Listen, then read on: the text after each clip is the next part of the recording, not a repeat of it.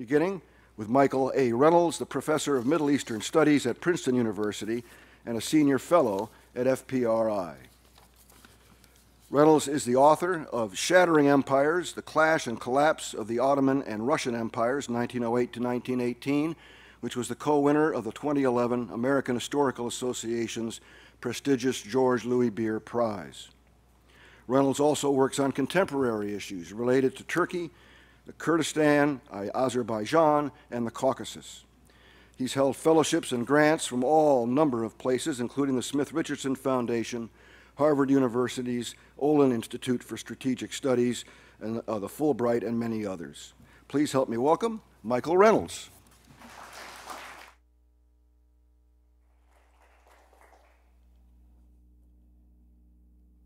Thank you. The mic is on, yes? Okay. When telehelphon asked me to speak on the Ottoman Empire, I originally thought, well, how is it that I'm going to fill up an hour's worth of time speaking about 600 years of history? So I decided if that wasn't challenging enough, I noticed that I was the first on the schedule, and I thought, well, I can always start before the Ottoman Empire and give some background to the Ottoman Empire. So with that, I decided to speak to give some background on the Middle East and prior to the Ottoman Empire. And I thought I would just point out to start with some of the continuities and discontinuities in the Middle East. And the first I'd like to point out in terms of continuities is with physical geography is the question of rainfall. When we think of the Middle East, we always think of what comes to mind most commonly, of course, is deserts. Certainly we don't think of the Middle East as an area of lush rainforests. And there is, in fact, a good reason for that. As this map shows, the only areas that have significant amounts of rainfall are the Anatolian Plateau, which today we think of as Turkey, and then the Iranian Plateau. Why is this significant? Well, if you want to support populations, you need to feed them. And in order to feed large numbers of people, really you need agriculture. And for agriculture, of course, you need water. Rain is one way to get it, and it's when you think with the two of the three largest states in the Middle East today, one of them is Turkey, another is Iran, both roughly speaking close to 80 million people, and that's no accident because these are two areas that have significant amounts of rainfall. They have significant amounts of water, which is necessary for agriculture. The third largest state in the Middle East is Egypt, which does not have much rain, but does have the Nile River, and this has supported agriculture in Egypt for millennia. And Egypt, along with the Anatolian Plateau and Iran, have always supported large, relatively speaking, large populations. And that's something that has been the pattern in the Middle East now, again, for millennia. And when we think of the three largest states today in the Middle East, they are Turkey, Iran, and Egypt, all roughly about 80 million people. But although we think of the Middle East as, oftentimes, when we think of the Middle East, we think of tradition, ancient lands, a place that has not changed much, this is really quite inaccurate. In terms of physical geography, human geography, you can, within the last 2,000 years, we've seen really quite major changes in the physical, the human geography of the Middle East. Most introductory courses on Middle Eastern history often talk of the three big groups in the Middle East in terms of ethno-linguistic groups. And those are the Arabs, the Turks, and the Persians. But really only one of them, if you were to go back 2,000 years, only one of them you would see is a major presence in the Middle East. And that is the Persians. The Persians, of course, are known to us through the Greeks as being a rival. They were then, after ancient Greece, we had the Sassanid Empire. As this map here shows, a major rival with the Roman and Byzantine empires. And the Persians, the point being that the Persians have been here for have been in the Middle East for really essentially as long as recorded history. The Persians are Indo-Europeans, speak an Indo-European language. That is, the Iranian language is part of the same language grouping as English and other European languages. You'll notice some words in common, basic words, brader, pader. Those are Iranian for brother and father. And if you were to look at the Middle East prior to the 7th century of our era, you wouldn't see a significant, this is basically a map here. You have the Roman and Byzantine empires here, heavily Greek-speaking, and then you have the Sassanid Persian Empire, and you wouldn't think of the Middle East as being a region dominated by Arabs, which is, of course, today, that's when people first think of the Middle East, they think, oh, that's the land where the Arabs live. So how did this change? Why is it that if you were to go back in the 6th century, you would not have thought of the Middle East as an Arab region, but something quite different? Well, that does change in the 7th century, where you have the emergence inside of what we know as the Arabian Peninsula. A religious movement begins there, led by someone by the name of Muhammad, who claims that he has to be a messenger of God, and that he is bringing the final revelation to humanity.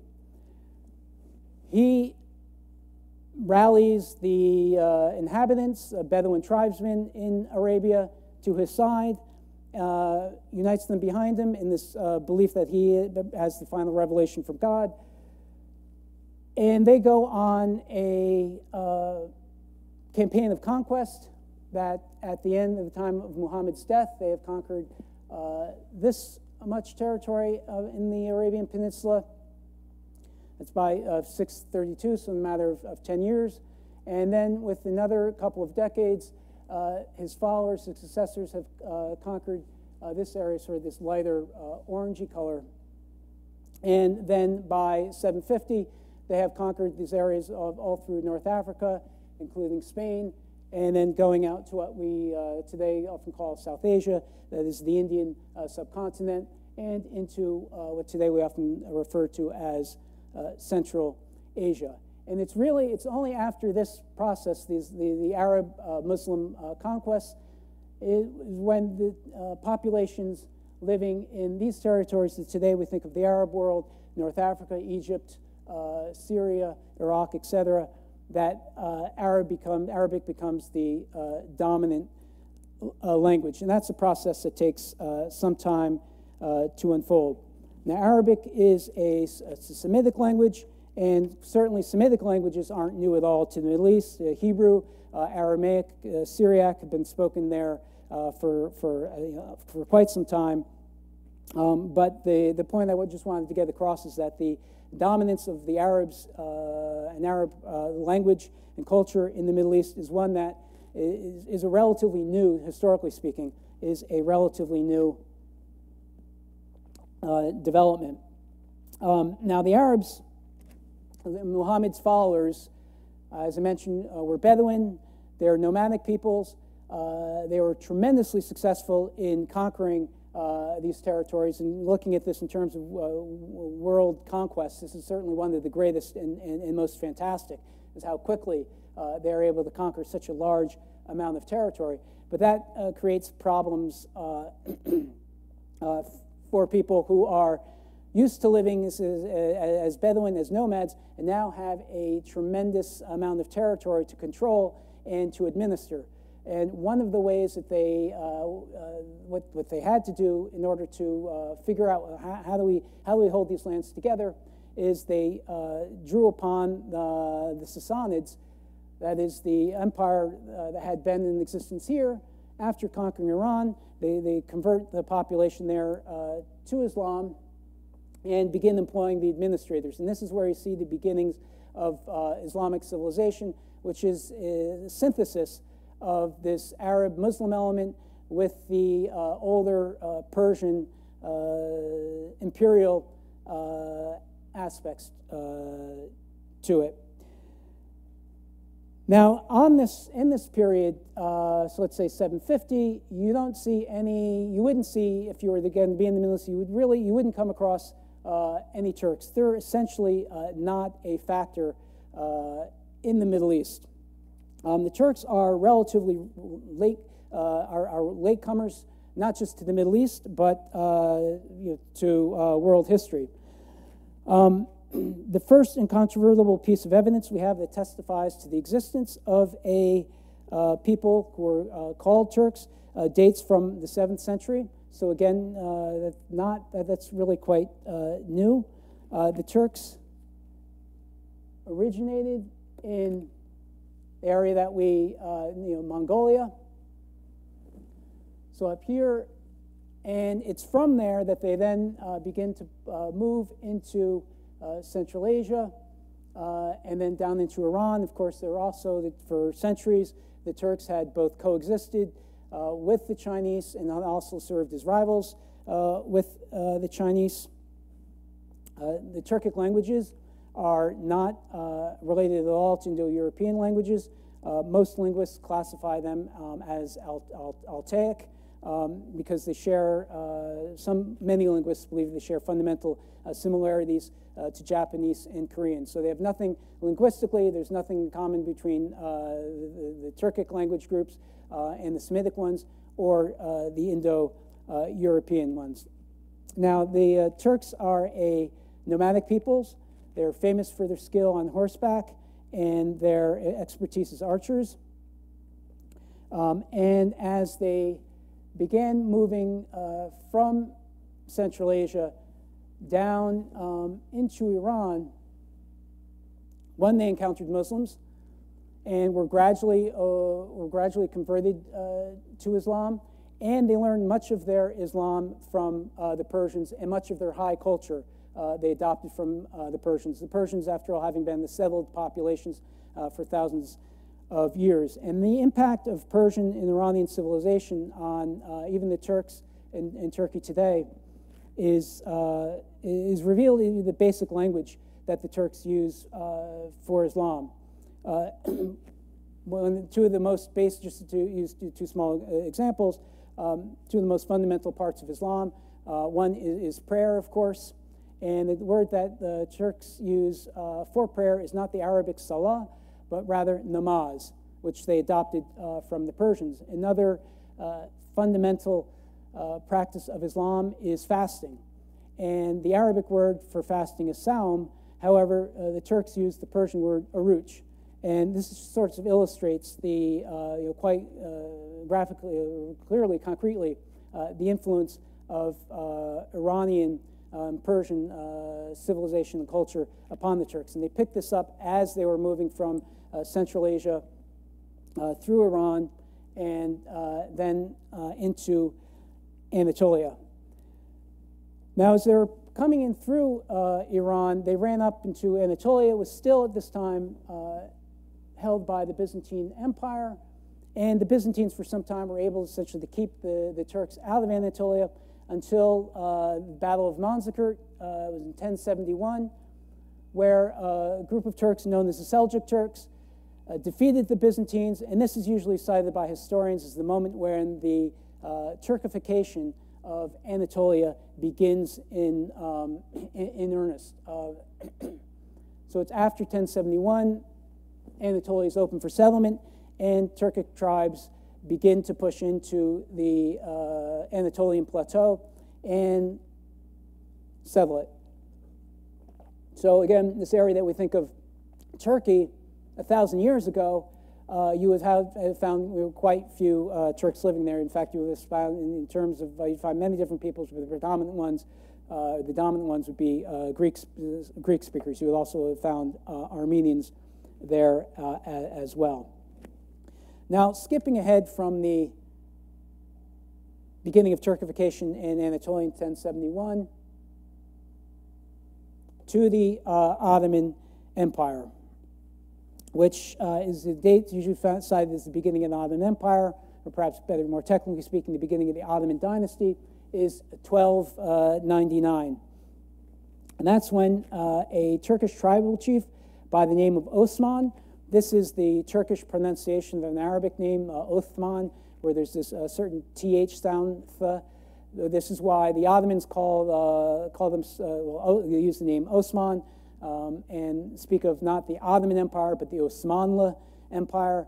Why do we say Ottoman? Well, it's because the Arabic, this TH sound, doesn't quite exist in English, at least not commonly. So we have on the one side the Turks saying Osman, and then we have in the European languages Ottoman, and the Arabs' pronunciation being Uthman. It's an Arabic name. So if you're curious why the Ottomans say Osman, why do we say Ottoman, that's the reason. So 1299, this Turkish tribal chief named Osman founds a dynasty, not in the center of Anatolia, but in western Anatolia. You can see here the brown territory.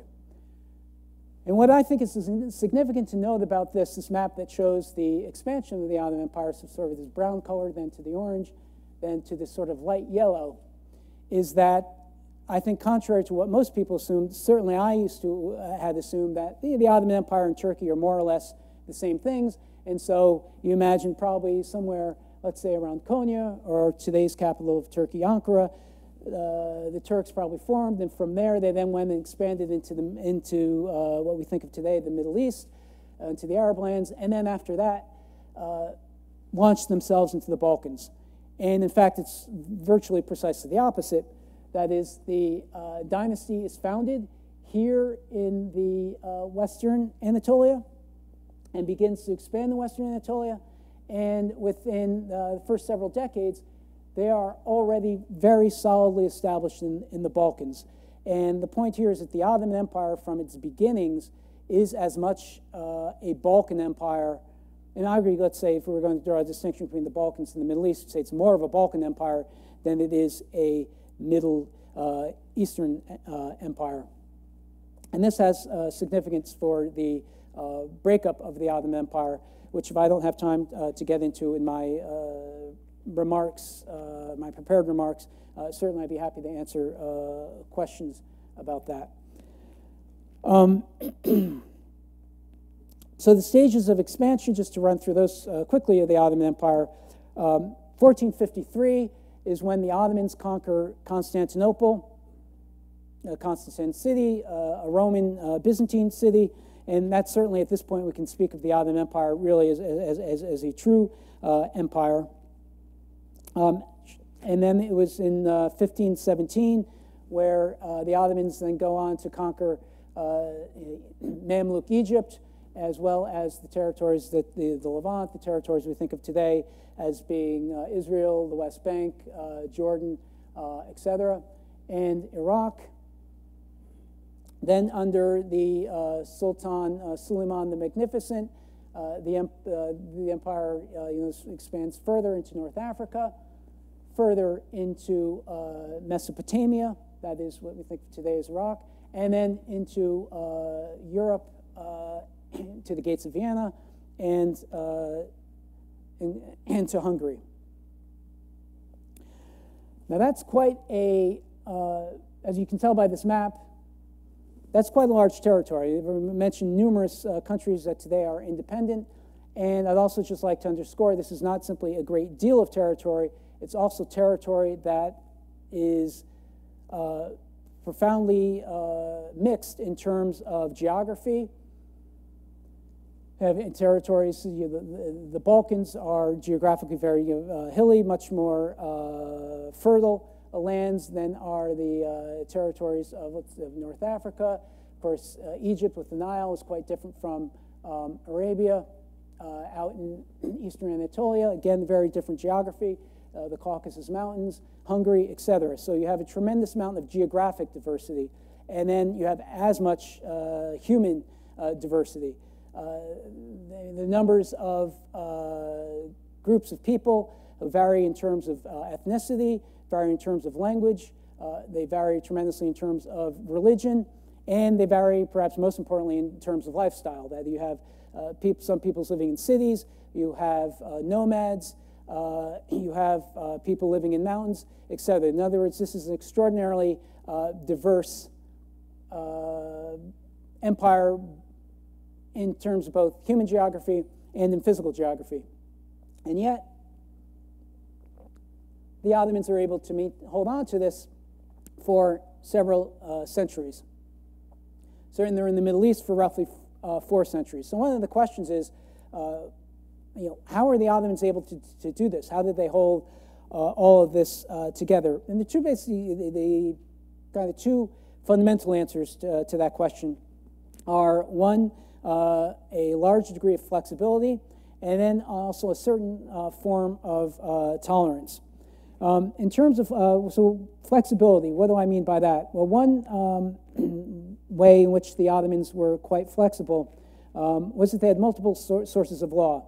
Now, the Ottomans were Sunni Muslims, and they regarded their state as an Islamic state, and particularly after the conquests of the Arab lands, where they encountered settled populations that had been studying Islam for centuries and had developed really quite sophisticated ways of thinking about religion and the ways in which religion should influence and shape people's lives. The Ottomans take their calling as Sunni Muslims quite seriously, and they hold Islamic law as the supreme law of the empire. So they have, that's one important source, and the most important source of law in the Ottoman Empire. However, it's not the only one. Islamic law, as sophisticated and as broad as it may be, of course, does not have an answer, a ready answer to all the problems that someone ruling the empire might face. So the Ottomans were able to draw on their own pre-Islamic traditions, their Turkic traditions, wherein the ruler had always had the prerogative among the Turks of issuing, essentially making law on his own. This is called yasa. And so the Sultan was regarded as having the authority of being a lawgiver on his own. So in cases where they needed to come up with laws, the Sultan could simply issue them. Which, if you're ruling in dealing with very varied populations and contingencies, that can be a tremendously useful practice to be able to issue laws as you see fit. Now, this is a portrait of Sultan Suleiman, known in European sources as the Magnificent. That's usually how the Europeans would speak of him. He was the 10th Sultan of the Ottoman Empire, and often by historians would regard him as presiding over the golden age of the Ottoman Empire, when the empire reached its largest territorial extent. He was also very regarded by the Ottomans, no less, as a great leader. But what I wanted to draw attention to, whereas he's known primarily in European sources as Suleiman the Magnificent, he is known in Turkish primarily as Kanuni Sultan Suleiman, that is, Sultan Suleiman the lawgiver. The word kanun might sound to you as a very foreign word, but it's actually one that we all know. It's the same word as the Greek, it comes from Greek, and the same word that we use today is canon.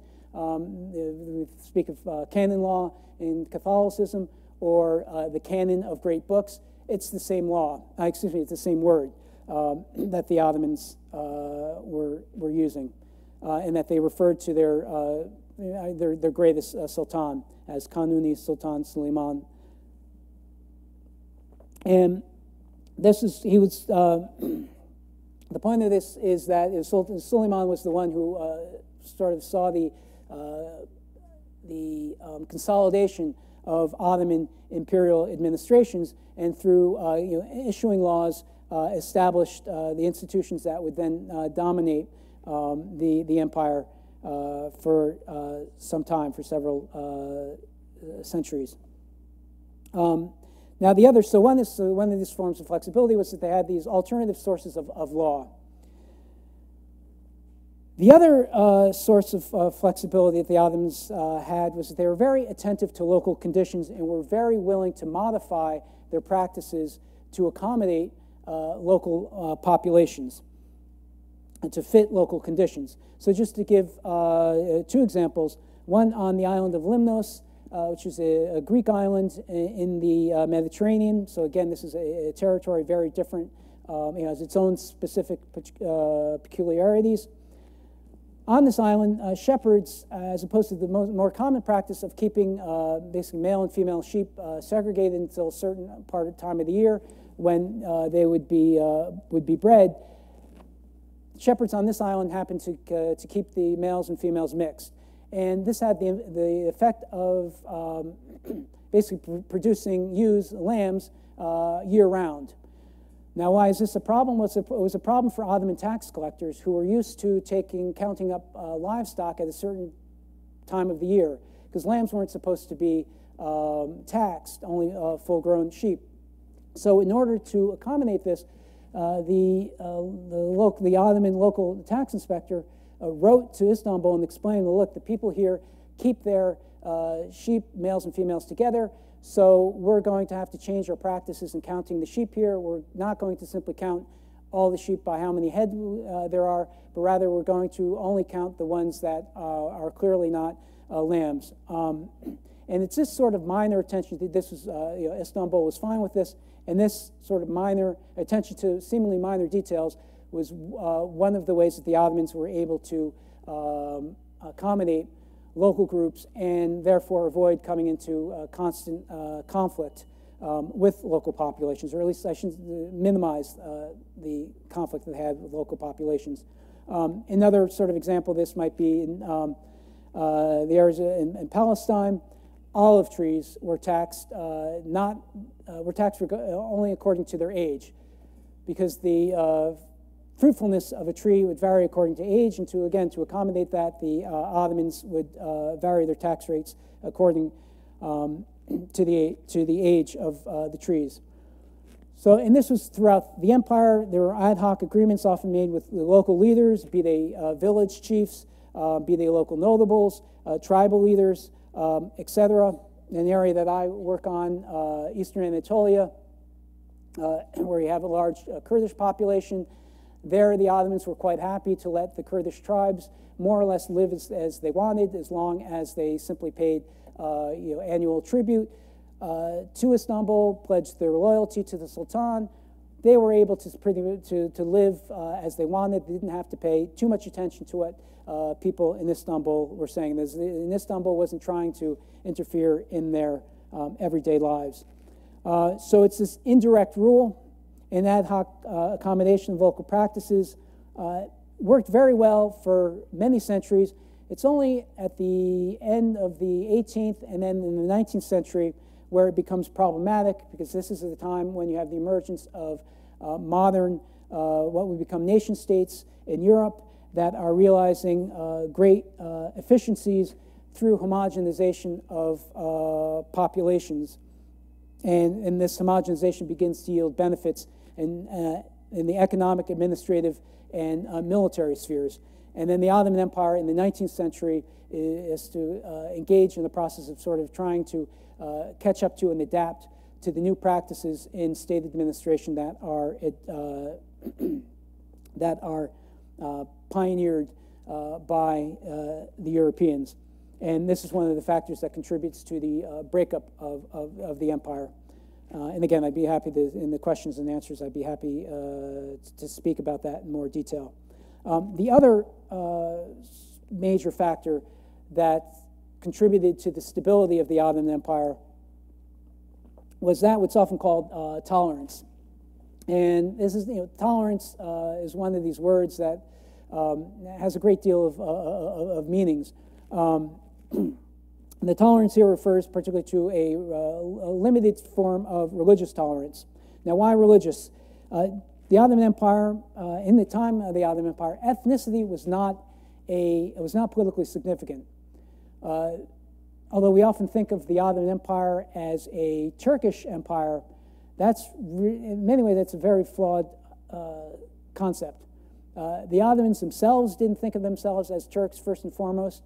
Yes, the language, the primary language in which they ruled was a Turkic language, Ottoman Turkish, although it's a language that had drew upon Arabic and Persian heavily, both for vocabulary and in terms of many sayings and even grammar. So the Ottoman Turkish was very much a hybrid of Turkish with Arabic and Persian. But so the language was Turkish. The self-identity of the Ottomans was not as ethnic Turks. In fact, the word Turk for the Ottomans up until the very last years of the empire was, if anything, would be a term, if not abuse, it was a term of reserved for peasants, essentially unleathered peasants who happened to be Turkish speakers. If you were a civil servant or a military figure or other official in the Ottoman Empire, you would have called yourself an Ottoman, not as a Turk.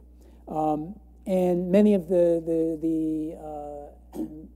members of the Ottoman elite were drawn from non-Turkic groups. So you'd have Arabs there, people of Circassian, that is from the Caucasus, Georgian, from the Balkans, Albanians, all various kinds of people from the Balkans, Bosnians, etc. So ethnicity was didn't have any political significance, really. Religion, however, certainly did. As I mentioned, the Ottomans saw them; they were Muslims, saw their empire as a Muslim empire, as an Islamic empire. Islamic law was the dominant law in the empire, and according to Islamic law, Muslims are regarded as we call it essentially our privileged population. They are legally superior to non-Muslims.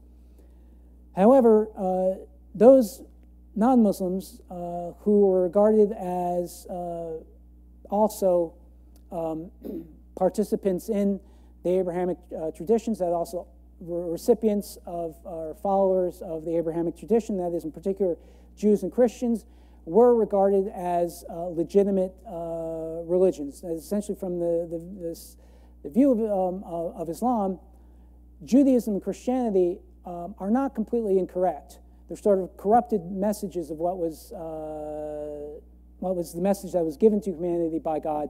But then both the Jews and the Christians, for various reasons, didn't get it exactly right, and that's why there had to be a final revelation from Muhammad. But nonetheless, from the view of Islam, Jews and Christians are doing some things correct, and therefore they should be permitted to maintain their religion and to maintain their traditions. So they're regarded as people of the book. Now, the Ottomans, with their subject Christian and Jewish populations, although they certainly had to be, were legally second class, were nonetheless given a form of autonomy. That is, they were permitted to rule themselves according to their own religious laws. So this is what's known as the millet system. So in terms of Ottoman legal practice, you had Sunni Muslims, who were the dominant group, and the legally privileged group. But then you also had an Armenian millet, because the Armenians had their own church, the Armenian Apostolic Church, which is separate from the Orthodox, Greek Orthodox Church. So they were one millet. And what this meant was that the Armenians were essentially left to administer their internal affairs on their own. Now, if there was any legal conflict between the Muslim and the non-Muslim, well, that would be, those cases would be resolved in an Islamic court. But if there were two Armenians, let's say, that had a dispute, they could, if they preferred, resolve that dispute within their own community. Likewise, there was an Armenian millet. There was also an Orthodox Christian millet. It was predominantly Greek-speaking, but you also had Arab Orthodox Christians And so that was the second major millet. And then the third was a Jewish one. And now, speaking, I should mention that these groups, when I said they were able to live autonomously, this isn't in terms of territory. Armenians, Orthodox Christians, and Jews lived in all various parts of the empire. So this is a form of legal and cultural autonomy, not a form of territorial. Now, the Ottomans, as I mentioned, were Sunni Muslims, which they took quite seriously. And one of the things that really propelled them to taking their identity as Sunni Muslims even more seriously was the formation to the east of the Safavid state in Iran. And again, this is, if you go back to the first slide that I showed, I showed the rainfall, and made the point that Anatolia and the Iranian plateau are two areas that have always supported large population groups. If you remember, I had the slide after that showing the Roman Byzantine Empire over here, and then there was an empire called the Sasanian Empire, the Persian Empire over here. And you see this pattern. The point there I just wanted to bring out to you is you see this pattern again reasserting itself with the emergence of a Safavid state on the Iranian plateau. And this happened in 1501 when someone by the name of Ismail, backed by some tribes and influenced by Islamic mysticism, emerges and establishes a new dynasty that calls itself the Safavids. Now, it's not clear, and they adopt Shia Islam, and it's from the beginning of the 16th century when we see the conversion of Iran from Sunni Islam to Shiism. Of course, we think today of Iran as being predominantly a Shiite country. That, too, is a relatively new development in history that, again, begins in the beginning of the 16th century. The other interesting thing about the Safavids, though it's not known exactly who they were in terms of ethnicity, most scholars actually think they were probably Turkic tribesmen that emerged and established this dynasty. A few say they might have been that Shah Ismail and his followers perhaps were Kurdish.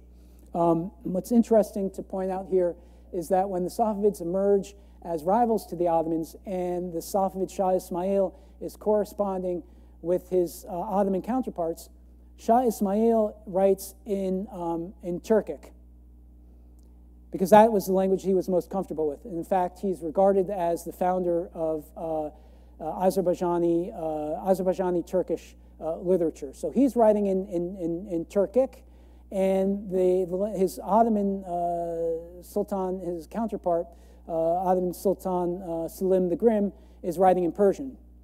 Why is that? Because, well, the Ottomans regarded Persian as really the ultimate, as the language of the court, the language of high civilization. So all Ottoman sultans and high-level Ottoman officials were all very fluent and comfortable with Persian, and they, in fact, felt more comfortable in writing the Safavids in Persian. So you have this case where the Ottoman, what we think of the Turkish sultan, is writing in Persian, and then the head of the Safavid Persian Empire is writing in Turkic as they're corresponding. And the emergence of the Safavid state, which was as a Shiite state, a rival to the Ottomans, is one of the things that pushes the Ottomans to start emphasizing their Sunni identity and taking that much stronger, because they realized in order to rally more legitimacy to themselves, they need to put an emphasis upon this their Sunni character and take that more seriously. So that's strengthened. The Ottoman Sunni identity is strengthened, and particularly with the rivalry with the Safavids, and then, as I mentioned earlier, after the conquest of the Arab lands of the Levant, Syria, and Egypt in the 16th century, they begin importing Arabic scholars of Islam to Istanbul and elsewhere in the empire, and begin to pay more rigorous, greater attention and more rigorous attention to the demands of Islam and Islamic law. And you can see this in the language that the Ottomans used in their administration. You begin to see more and more Arabic terms begin to displace the Persian terms.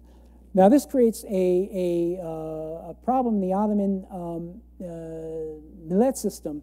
So I mentioned here you have Muslims, Armenian Christians, Orthodox Christians, and Jews. But what do you do with Shiite Muslims? Well, the fact is you can't do anything with them because this is regarded as not a legitimate form of religion. So the Shiite populations, particularly in areas Lebanon, which had a significant amount of Shiites, Iraq, and in the borderlands with Iran, which the Ottomans at various times controlled. Yemen, another area where you had some Shiite populations.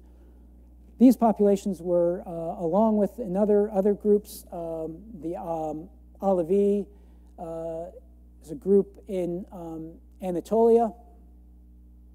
And then you have the Alawites. They're not the same, the Alevis, and just to make things even more confusing, right? The Alevis living in the centers of, in the central Anatolia and eastern Anatolia. And then you have the Alawis in Syria. They, along with the Shiites, are regarded by the Ottoman state as essentially not legitimate populations. And there emerged among these populations very tense relations with the Ottoman state, because the Ottomans and Sunni Muslims could not accommodate them easily. And this sets up a legacy of where these populations are essentially dispossessed, both particularly in Lebanon, and then in the territories that later become the state of Iraq. So they are administered by Sunnis. No Shiites serve in the government, but nonetheless there are significant populations there. And then with the post-Ottoman order, this becomes a problem, one that is continuing. I don't want. Maybe I could say. I was about to say working itself out today. Although I don't know if we would say the conflicts that have been occurring in Lebanon, in Syria, in Iraq are exactly working out of this problem. Perhaps a better way to put it is simply this problem is manifesting itself today. Let me just very quickly. I'll open up for questions. I mean, I could go. This is getting down to more my area of specialization. That is the last decades of the empire and the breakup and dismemberment of the Ottoman Empire. But rather than go on about this at length, I'll speak rather quickly. This is simply showing the quarter century of the Ottoman Empire, 1878 to 1913, and the amount of territories that they lose. Now, I mentioned that in Europe, you had this greater new forms of state administration, technological breakthroughs, economic advances, and military as well. The Ottomans trying to catch up with that. They carry out a number of reforms throughout the 19th century, but they can't quite do them quickly enough, and they start losing these territories. And you can see here the territories, again, that they lose from 1878 to 1913. These territories, as I mentioned, you remember that first map that I showed, that showed the Ottoman Empire had its beginnings in this territory, the Balkans. So it wasn't as when the Ottomans lost these territories, oh, okay, well, you know, we lost the Balkans. It was never really ours to begin with, and we understand we weren't really legitimate rulers. To the contrary, many of them, of the Ottoman elite, were born and grew up here and had been living there. You trace their origins back for 400 years. So when they lost these lands, it wasn't, again, as if they lost colonial dependencies. This was what they saw as their heartland. So the loss of these lands was very bitter. Making it even more bitter was the fact that with this emphasis upon greater homogenization of populations that really begins to take off in the 19th century, you have mass ethnic cleansing of Muslims from the Balkans and also from the Caucasus, as the Russian Empire had been pushing down from here. The refugees from these areas end up in the Ottoman Empire, and they take the message that, look, this is a truly dog-eat-dog world, and we are going to have to change radically if we're going to survive, because if this process continues, what we're going to see is something, and in fact this is what was intended for the Ottoman Empire in World War I, was the final partition, and you can see here all that would have been left would have been some kind of Turkish state, a rump of the Ottoman Empire, and the rest of this would have been territories would have been divvied up by the great powers. And this greatly frightened the population, the Ottomans, and essentially pushed them to adapt a radically secularizing project, because they in the 19th century began to see Islam as something that was holding them back, making them weaker, and that they needed to purge politics and society of religious influence, and also to engage on the project of homogenization of the population and Turkification of the population. And it's during this World War I where you have and the years immediately after, where you have essentially the destruction of the Armenian population. That was about 25% of the population out here in Anatolia, and then the great mass of Orthodox Greek Christians were expelled. So another sort of major human geographical discontinuity in the Middle East would be the elimination of Christianity. So that's a process that was still going quite strong in the 20th century, and is one that we can still see, unfortunately, taking place today in the contemporary, today's Middle East. And with that, why don't I end here? I think I've gone on for 45 minutes, and take questions.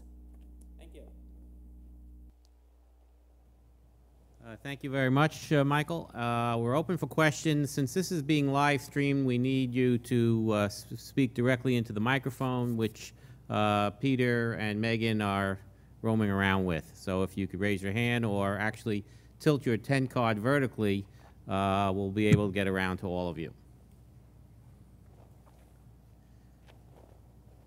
While you're thinking, I'm going to ask the first question. He said, according to Islamic law, Muslims are legally superior to non-Muslims. I'm wondering if that question is bounded by time and geography or not. I suppose the easy answer for that would be to say I'm not a scholar, I'm not a Muslim religious authority myself, so perhaps the practice could be changed. But historically, the fact that Muslims are regarded as legally superior. And this isn't, I mean, I should point out, this is not a question of mere chauvinism. It's a reflection of the fact that Muslims believe that they have the final revelation from God, that this is God's will, and it's their duty to bring that revelation to people. And that, again, if you're living according to Christianity or Judaism, you're not living exactly as God believes you should live. So therefore, it's not the Muslim belief in the legal superiority of Muslims is not because Muslims are superior by nature of birth, but rather by nature of their belief, and that Jews and Christians are persisting in error. And therefore, to acknowledge them as somehow legal to Muslims would be a sin against God and a violation of God's intent. Now that's, and I should point out, and then one of the things of the Ottoman Empire in the 19th century, one of the innovations of the empire was in fact to introduce legal equality for all Ottoman subjects, regardless of religion. So when I discuss the legal superiority of Muslims, that's from a theological perspective. In terms of political, certainly that is something that plenty of Muslim governments have recognized. And this is, in the Ottomans, in fact, adopt this principle of equality of all Ottoman subjects, regardless of religion, in the 19th century. So does that answer? Yeah. Thank you. I'm Julie Kimmel. I'm going to ask you for a little bit of help. I was taking notes and I got a great list of core ways that the Ottomans held this empire together. But I'm wondering if you could recap the top reasons why it fell apart. Oh, that's an excellent question. It's a complex one. I'm trying to how to do this in quickly. I think the key thing is, I mean, this is my perspective, is that the empire really didn't fall apart, but was rather torn apart. And this is, and it was torn apart because the Ottomans fell behind the Europeans, first and foremost militarily, but then when you started looking, say it wasn't simply a question of military technology, military organization, but behind that also lay economic reasons as well. So European societies, the European states became, in the 17th, 18th, and then certainly in the 19th centuries, became vastly more powerful across the board, but primarily economically and military, and were therefore able to impose their will upon the Ottoman Empire. And as they grew stronger, one of the things that they were able to do to break up the empire was they were able to make pitches to various groups within the Ottoman Empire and encourage them to think about breaking away from the empire. So that was one, that some of the constituent groups of the Ottoman Empire began thinking, well, do we want to remain under the Ottomans, or do we want to maybe collaborate with the great powers and break away from the empire? Now, oftentimes those efforts where groups begin to break away from the Ottoman Empire are presented as being nationalist, as an assertion of an identity that was suppressed by the Ottomans for centuries, and that now they have their chance. And this is usually the narrative that peoples in the Balkans would give, that sort of the Ottomans were repressing us. They wouldn't let us live as Serbs. They wouldn't let us live as Bulgarians, as Greeks, etc. And then we revolted. When you start looking more closely at the actual processes of revolt, one of the triggers of this process was the Ottomans' own attempt to imitate the European states and introduce a more centralized rule. As I mentioned, the Ottomans were very flexible, largely let people, local peoples, do things the way they more or less wanted to, as long as they paid some annual taxes and more or less stayed loyal to the Sultan. In the 19th century, they say, we've got to become more efficient. We need to extract resources from all parts of our empire, and we need to do that, we need to introduce centralized rule. And what are two things that states want? One, they want taxes, which how many people here enjoy paying their taxes? Not, I imagine, I don't think too many hands would go up. Taxes are regarded, I think, universally as unfavorably. The second is conscription. And not too many people generally, conscription, well, you have to conscript people because it's not, military services often is not desired by people. So when you have the Ottoman Empire in the 19th century beginning to imitate the Europeans by institutionalizing direct rule centralization, more modern, effective forms of administration, that involves taxing people directly and then conscripting them. And that's what begins to prod many of these groups to say, well, why should we remain part of this empire? We had a deal before that was okay, but now these guys in Istanbul are sending around their tax inspectors trying to take my money and trying to take either me or take my children and stick them in the army, and I don't want to be a part of this thing anymore. And if we can break away from it, all the better. So it's a dual process, I'd say, of the growth in European power, and then the way that the Ottoman Empire in the 19th century begins to try to reinvent itself as something closer to a nation state. And that introduces all sorts of difficulties. And so the more the Ottomans try to reform, in some ways, the more problems they run into. Hi, my name is Todd Whitman. I have a question about Shia residents of the Ottoman Empire. You mentioned that they didn't have a millet, that there was a Jewish, Christian, Armenian millet. As such, were the Shia looked at as legitimate citizens of the empire, just part of maybe a corrupt religious sect? Is that correct? Yeah, I would hesitate to give any blanket statement. Certainly, formally, they're never acknowledged as Sunni Muslims. But again, because the Ottomans would be willing to look the other way and accommodate Shias. You can find the Shia mosques, for example, in Istanbul.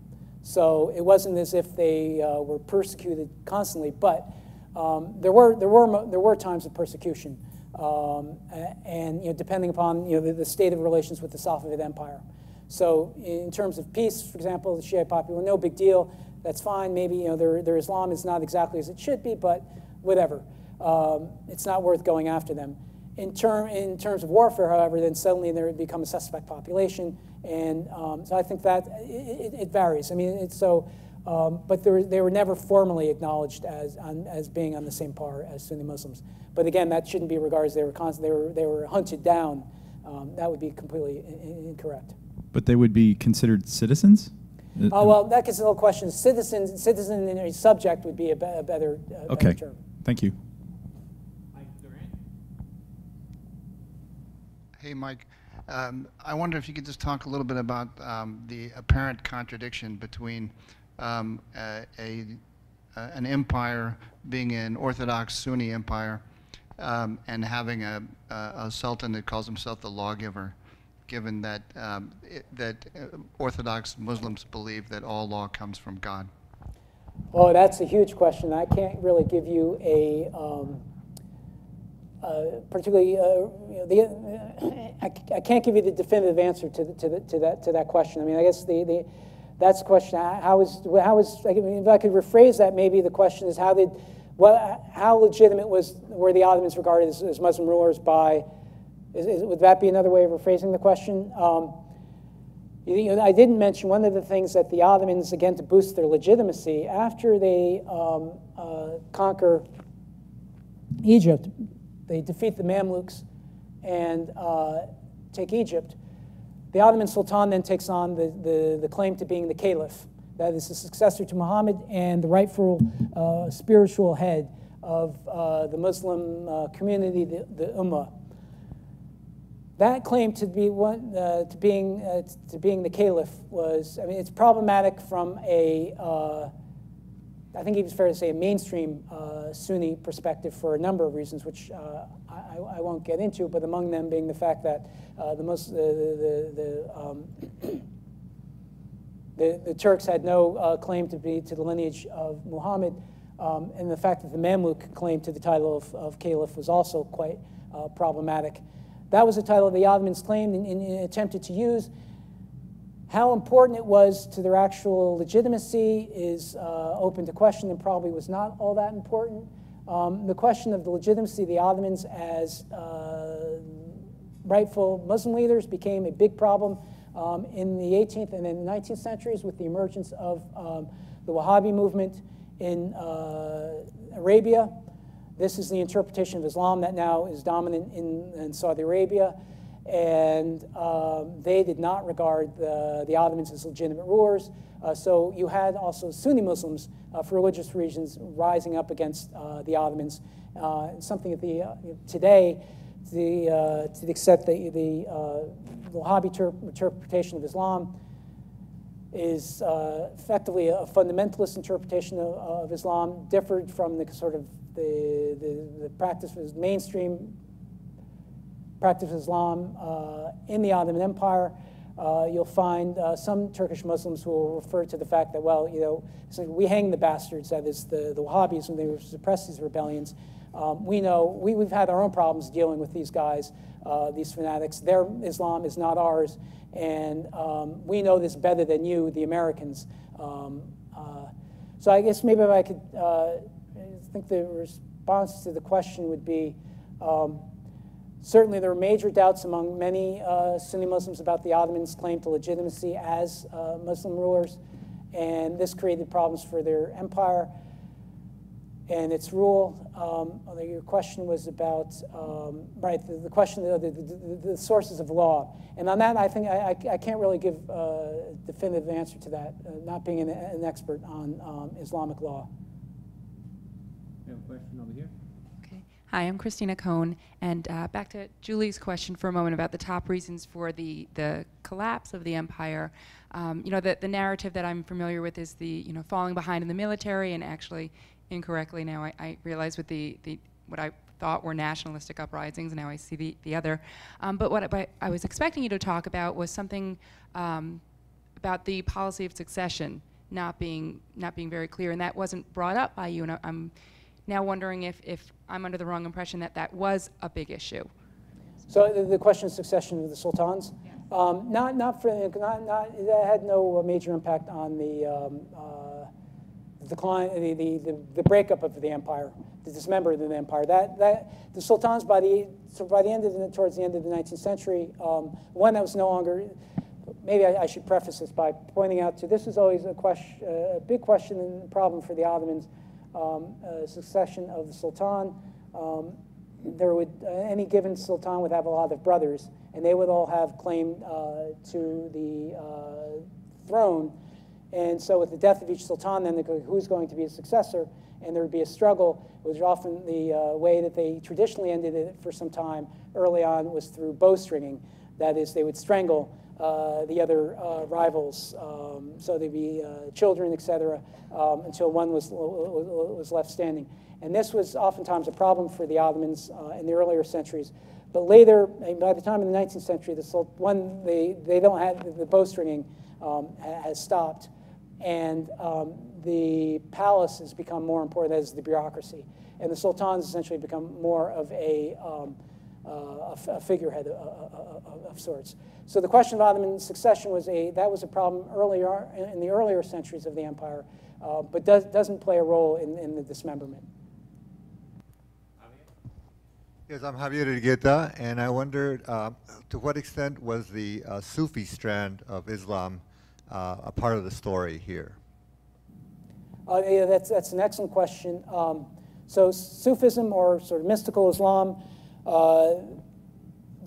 plays a big role in the Ottoman Empire and in Turkish culture, I think it's fair to say, in general. Often a common mistake that is made in commenting upon Islam is to draw, I think, too much of a distinction between the formal Islam and Sufism or mystical Islam, as if the two are in rivalry or contention, when most of the major Sufi brotherhoods, in fact, subscribe to, could say, conventional doctrinal Islam.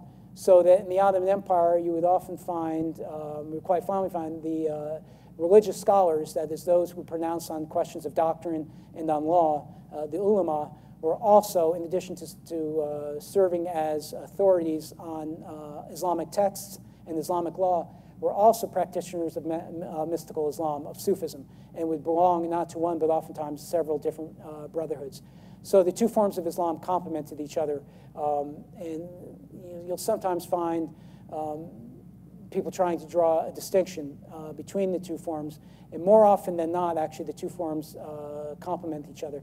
You do find various interpretations by Sufis of Islam wherein they essentially say, well, we're beyond the formal requirements of Islam, and we don't have to pay attention to those things. So therefore, we don't really have to fast because we have a direct access to God through our mystical practices. And that creates problems with the ulama, with those who follow a more doctrinal version of Islam.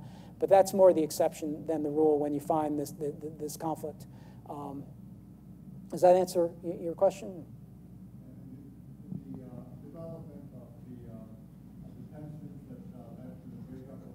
Oh, no, in terms of, no, religion isn't... I'm sorry, I was asked to repeat that. And in the development of the tensions that led to the breakup of the empire? No, I don't think that any inter-Islamic dispute, not even the Shia-Sunni dispute, contributed much to the breakup of the empire. In fact, in the latter decades of the empire, there was much more of a pan-Islamic solidarity That is, at this time, the Ottomans began to see the Persians not as rivals, but in fact as fellow victims of European imperialism, as the British and the Russians came into Iran. And you had a number of prominent writers at the time were emphasizing, look, Sunni doesn't make a difference. We've got to bind together because we have the same opponents, and that's the European imperialists. And in terms of Sufism, you might find you would find some Sunni today radicals who would say, who might argue that Sufism contributed to the decline of the Ottoman Empire. That is, because the Ottomans weren't practicing the proper form of Islam, they therefore were punished by God and they lost their empire. But there's not much, I don't think, real evidence to support that thesis. Michael, I'm teaching European diplomatic history this semester from the French Revolution to the First World War. I've taught it many times before, and I, of course, am introducing my students at great length to the Eastern question, which is what really this is all about from the European perspective. What's to become of that whole Middle East area as the Ottoman Empire gradually collapses? Who's going to fill the power vacuum? And it's usually told in terms of the rivalry of the great powers, the imperial rivalry between Britain and Russia, and of course I suppose many people in that region today would blame all of its troubles on the European imposition. So the great turning point, it seems to me, from the perspective of the West, is when the Ottoman Empire ceased to be seen as a threat and came to be seen as a temptation. And we can argue about the dates, the Russo-Turkish War of the 1770s, or Napoleon's invasion of Egypt in 1799 must have been a great turning point. But in particular, the Eastern question really gets going with the revolt of the Phanariot Greeks in 1821 and on down through the 1820s. And then, of course, we know about the monks' quarrel that led to the Crimean War in the 1850s, where the rights of very different Christian millets are conflicting with each other, and the European powers come in to back one side or the other, the French, the Roman Catholics, the Russians, the Orthodox, and then on down through the various Balkan revolts of the 1875, and then the Congress of Berlin that settles that. And as I say, this is usually depicted as a grand story of European predation, which the Ottoman Turks are unable to cope with. But there's another story there that I realized this year for the first time in my long life. You always learn something new. And that is that this story can also be told as the gradual evolution, not of European imperialism alone, but of European humanitarian intervention. We think of this as something that's only come about after the Cold War. And now it's become legislated, if you will, by the UN and the R2P, the responsibility to protect. That when a government is oppressing the human rights of its own people, that the international community has an obligation to come in and help and save those people. Well, that's precisely the justification that the British, Philhellenes, and then later on in the 1850s, the British and the French, and indeed the Tsarist Russians. We don't usually think of them as humanitarians, but that's exactly what the Russians argued that they were doing whenever they would go to war against Turkey. So is this a counter narrative, you might say, that really sheds a lot more light on the present day and also would become far more explicable, I think, to our students? That is a super question, and because it strikes me as a historian of the Ottoman Empire, particularly the late era, how we see precisely the same. And we're talking about Syria, the question of humanitarian intervention in Syria, and all I can think of is the debates in the 19th century about humanitarian intervention in Levant, and then again Eastern Anatolia. I don't think they're two counter narratives. I see them as complementary. That is, the story of the breakup of the Ottoman Empire was, it's a story of, on the one hand, the growth in European power and then the European imperialism dismembering the Ottoman Empire. At the same time, it's also a story, this question of humanitarian intervention. That is, a lot of populations in the Ottoman Empire are growing more dissatisfied with Ottoman rule, and in particular with the Ottoman efforts at centralization. And the two, they can't be separated. That is, there were humanitarian problems in the Ottoman Empire. The Armenian question I could talk at length about that one. But that does the humanitarian interventions were also very much bound up with imperial projects as well. So there were both real problems in the Ottoman Empire that outside powers would often exploit for their own benefit. Likewise, the Ottomans would sometimes conduct massacres, et cetera, of subject populations for reasons of grand geopolitics. So the two narratives really need to be seen together. That is, not all, there was legitimate European concern about some of these populations. At the same time, much of the humanitarian intervention was clearly guided by geopolitical concerns that were really, had nothing, that didn't relate to the concerns of the local populations. And in many ways, the outside interventions actually arguably made things worse for the local populations. And primarily, these are Christian populations, both in Greece, then in the Levant, and then in Eastern Anatolia. Some of those populations, though, might say, well, the problem was not so much the interventions took place, but rather there wasn't strong enough intervention.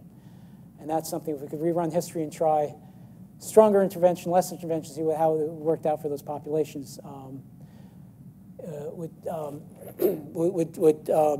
then we could answer that question. One thing I might mention is then the questions of humanitarian interventions.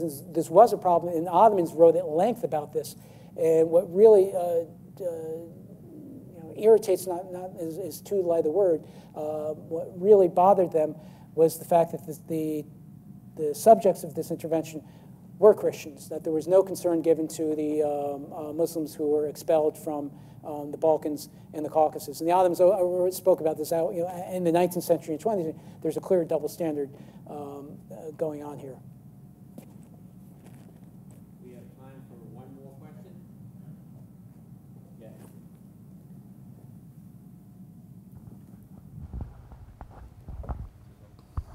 Hi, my name's David Kuzma. My question was about the expansion of the Ottoman Empire, your map, your multicolored map from before. And my question really was, did the local populations see benefit as they became part of the Ottoman Empire? And if so, later on when you talked about flexibility and the tolerance, at what point did they no longer see that as a benefit and were attracted to European control? Right, that's an excellent question. In terms of the expansion, I mentioned the stability of the Ottomans, their tolerance and their flexibility. Of course, I should point out it was the Ottoman military machine, which is what really explains their primary cause of their successful expansion, which I won't go into. This is the Janissaries, et cetera. So they had a very good military, both technologically and in terms of its organization. So they were a wonderful army.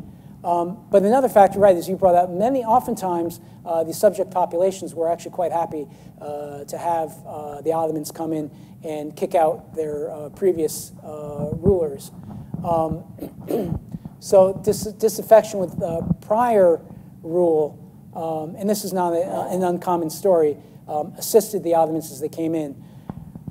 And I think later than how does the change in attitudes towards the Ottomans take place? Again, I think it's the imposition of direct rule by the empire, where they begin imposing more demands upon the local populations that stimulates many of them to say, well, the heck with this. Why should we remain part of this empire? And then the fact that they have a real option for leaving the empire. When they say, okay, the Europeans are getting stronger, the Austro-Hungarians, the Russians, the British, the French are all on the horizon, and we can get support from them and break away from the Ottoman Empire. When you have that option, then suddenly what you're willing to put up with changes. Does that answer your question? Okay, well, thank you very much.